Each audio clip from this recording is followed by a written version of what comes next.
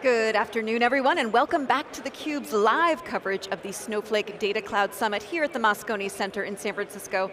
I'm your host, Rebecca Knight, sitting alongside my co-host, co-analyst, co-founder of theCUBE, Dave Vellante.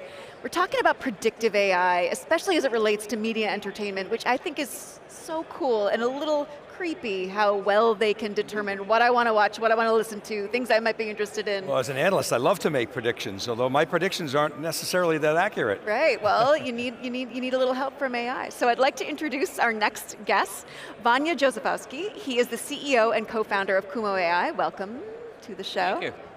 And Brian Rikuda, Executive Vice President, Strategy, Operations, and Programming at Black Entertainment Network. Thank you so much for coming on the show. Thank you, thank you.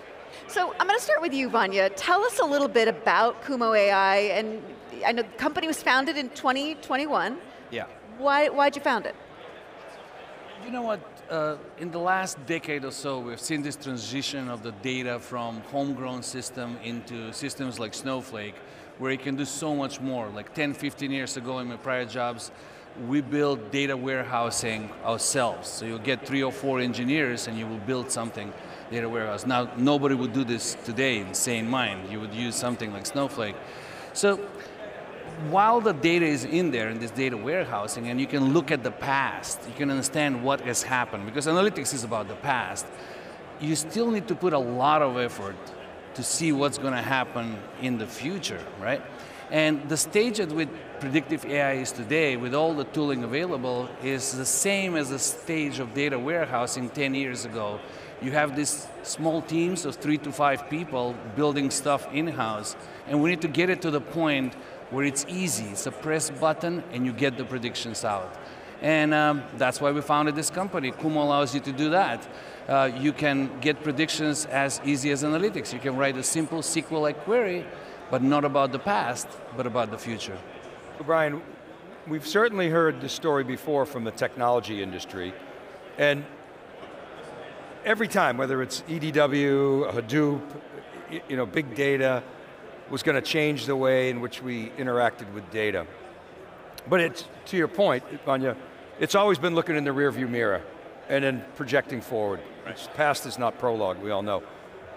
Are we at the point finally where the industry's promises are going to be realized by customers? What's your experience been? Yeah, I think absolutely. We are looking at data in different ways than I think the industry has looked at data before to start predicting what customer behavior is going to look like, to start predicting what are the types of content that customers want to engage with. If we take a step back and think about BET's overall mission, it's to entertain, engage, and empower the black community. Data now is fundamental to us being able to do that better. If we think about kind of the entertainment segment, for example, with our direct-to-consumer platform, BET+, we have a range of subscribers that have certain consumption habits. They're looking at certain content, but what we don't know is what are the other types of content that we have on our service that they might want to get exposed to, that they might want to engage with, that with our own, with our own kind of abilities, we might not be able to see and determine, but now, with services like Kumo and products, it allows us to look at customer behavior, it allows us to look at engagement patterns, and it allows us to look at the inventory of content that we have and start making more dynamic recommendations. Can you back up a little bit and just talk about the challenges of the attention economy with so many streaming services available now, as well as old-fashioned newspapers and books and TikTok, and these are the things that are competing for our attention, and just talk a little bit about the challenges that presents. Absolutely. So, more than ever before, we have more options to keep our minds and our eyes occupied at any given point in time, right? 20, 30 years ago, there was the TV and there was cable. And the introduction of satellite was the big thing. That was like, oh wow, this is a new way to consume. What was effectively though cable content? It was just getting delivered through a different mechanism. Right. Now, with smartphones, with social media platforms, with all the different direct-to-consumer platforms, FAST, AVOD, insert another acronym, there are so many different services that compete for our attention at any given point in time. And so now more than ever, it's more important for us to understand what do customers actually want. And not only what do they want just generally, but when do they want it? at different points in the day, at different times of the week, at different seasons of the year. What are the types of content that our customers want to be able to consume? And so, yes, to your point, it's more competitive than ever, and so it's more important than ever for us to intimately understand our desires and our wants of our customers. So Vanja, what is the sort of secret sauce that you guys have that has allowed you to do this? And how do you, I mean, algos are plentiful, everybody can use them, it's how you apply them, but you can describe how you're different and why are you effective? Yeah, I mean, secret sauces are usually secret, right? So joke aside, I think at nutshell what's happening here is that when we do predictions from tabular data, as we have in Snowflake, we have usually multiple different tables, and the traditional way that we've been doing this in the last 15 years is to join that data in a single table, produce signals which are called features, and then learn on the top of those features. We've been doing the same thing for the last 15 years. This process, and it sounds a little complicated, it is. It's a very technical process. You need data engineering, you need data science to produce this training set, and that's what it takes a long time. So why have been doing this for the last 15 years is because relational data is complicated. It's like, how do we think about these multiple different tables? So what Kumo has done, it has brought the deep learning and transformer revolution to tabular relational data. At the core, what we do is we represent the data as a graph, and then we do transformers over graphs to be able to find out how to combine the signal in all these different tables automatically without human to be able to produce the predictions. The similar revolution happened in computer vision. 15 years ago, I wrote code that was finding edges in images, and then we would build classifier on the top. And you can imagine then, we use only a small subset of the image because the edges are a very small part of the image. Today, we use the entirety of the image automatically without features. That's what we have done, and that's why we get strong improvements over models that are built by hand and making it a lot quicker, of course. So is it math? You mentioned a graph. I would say it's a formalism that enables you to learn over the entirety of the data and not of a small summary in forms of features. Okay, so it's that visibility, and then what you do, that observability space, if I can use that phrase, and then what you do with it, right? Yeah, I mean, in some ways we have found a way to learn over everything and get pumped everything in the network architectures to be able to use the signal entirely. And it works. It does work. Absolutely. How has it affected your business? So we're still in the early stages, just for full disclosure, but one of the reasons why we're excited in engaging with Kumo is, if we look at direct-to-consumer platforms, subscription-based direct-to-consumer platforms, there are two really important kind of drivers. One is subscriber acquisition, the number of new subscribers you're getting to sign up in a given day or a week, sure. For obvious reasons. Yeah. But the other one is subscriber retention. Yep. And almost just as important to the subscribers you're adding is, you don't want to lose those subscribers that you spent all this hard marketing work to build awareness and to get them to come on board, but once they're on board, they're really, really, really valuable.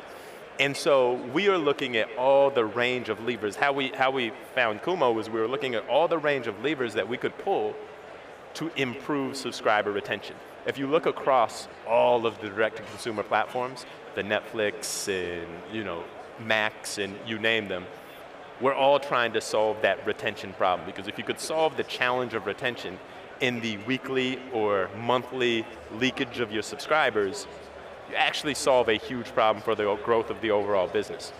And so where Kumo came in for us was, I alluded it to her earlier, but with our vast array of content that we have for our subscribers aren't always going to organically find it on their own. They'd have to search, they'd have to go through all of our catalog and our library and identify content that they think might be appealing. In some cases, they won't even know just based upon a title or a short description or even watching a short trailer. And so where Kumo's value comes in is it allows us to look at the viewing patterns of customers at a very specific level and determine what are the other types of content that that customer might enjoy and engage with. we know that as our customers engage with our service more and watch more content, they are less likely to churn out.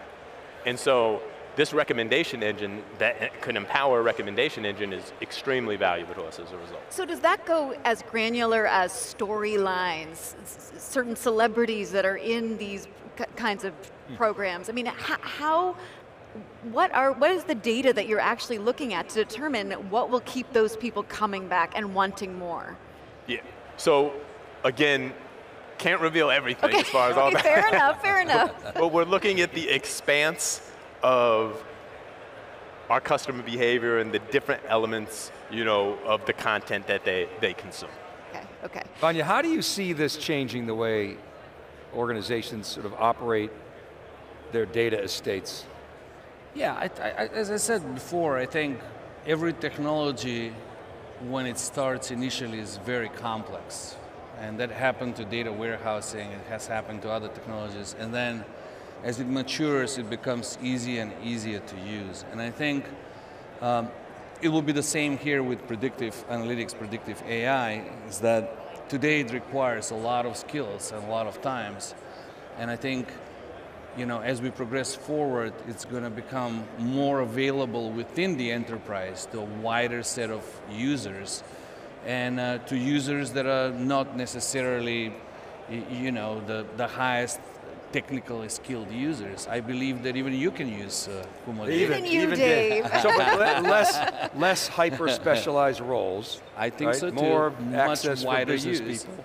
And exactly what happened with Snowflake, for example, right? I mean, 15 years ago, you had to be able to write Hadoop jobs, you need to be able to manage the cluster and everything else to figure out, for example, the sum of spend per customer, right, in the cloud. Today, everybody can write a simple SQL query and you get that in minutes and it's done. So that's the same type of transformation eventually you'll see. And I believe that that's going to change the organizational structure of the enterprise as well, accordingly. So if I may, in the Hadoop example, you had to call a services company to do it, kind of help you do it for you. Either that or hire people. Or hire people, but yes. But the people, if they're not available, which is the lack of people today. Yeah. So are we at that point yet, or we're sort of in that middle ground? I mean, that's exactly what's happening today. You either hire a data science, data engineering team to solve these problems, or you hire somebody on, outsourcing to do this for you. That's exactly where, in spite of all these tools around, it's still highly technical thing to do. But the future is a more democratized, frankly, employment market too. Exactly. I mean, if we are changing these things. So where, Vanja, do you see the future of predictive AI going? So, well, let me pull Kumo as a crystal ball. Exactly. You actually have the data to back it up. Exactly. I think, a couple of years back, I was at Snowflake conference, as I was really impressed by this image. There was a blue globe showing all data centers around, all instances of Snowflake around the world, and there were lines exchanging information, and there were like hundreds of those around the globe. So you realize that this is almost like a organism, right? That's like providing analytics at scale in the world. And I feel that that's what's going to happen with predictive analytics. There will be a global system, as Kumo will be around, that will provide, millions and millions of models and trillions of predictions, make it available to everybody as easy as a simple question. And data will be all available, the models will be there, and you'll be able to ask questions to know everything, I remember that graph. It was, they call it, it's not this right name, it's like something like shared edges or something like that. They show it every now and then. And they track that, and it's growing quite dramatically. I took that and I made it pink because Kumo is color is pink, and then used it. Love it. You started the company just as we were exiting COVID, right? Yeah. And you did 2 raises in 22. Yeah. Right, before, I guess 21 and 22. 21 and 22, before the market kind of got tight. So where are you at as a company now? Yeah, as a company, Kumo has been around for about 2.5 years. We have an all-star team. Kumo is a complex technical system. As Snowflake, it took a while to build something that works and get to clients. We started getting revenue somewhere last year. We've ramped up really rapidly, and we're working on expanding through our partnership with Snowflake. We are one of the SPCS partners, and things are going really well, and we're very excited. We have a few clients that we're working with, and moving from there on, scaling. Feel like you have product market fit? Oh, I think that's really clear. I mean, just here at the conference, when we show people the product, universally they have like wow response to it. So I think we're on a great path to have something change the world. You agree? Absolutely. I wouldn't be sitting here if I didn't. Well, the key is retention. Right. Okay. We know from you, exactly. She said, Brian. Great. Brian, Vanja, thank you both so much for coming on theCUBE. A really fascinating conversation. Absolutely. Yeah, thanks for having us here. Yeah. Thank you. I'm Rebecca Knight for Dave Vellante. Stay tuned for more of theCUBE's live coverage of the Snowflake Data Cloud Summit. You're watching theCUBE, the leader in enterprise tech news and analysis.